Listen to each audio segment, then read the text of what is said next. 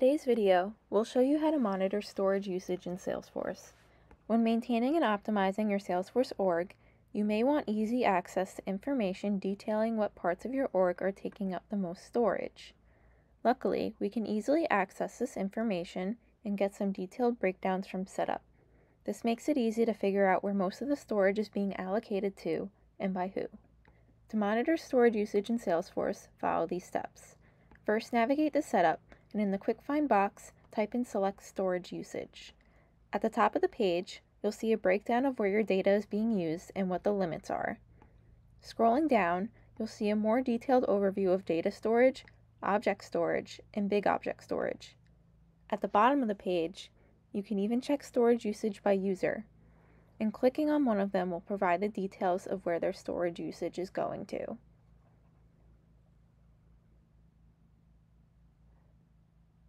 And there you have it.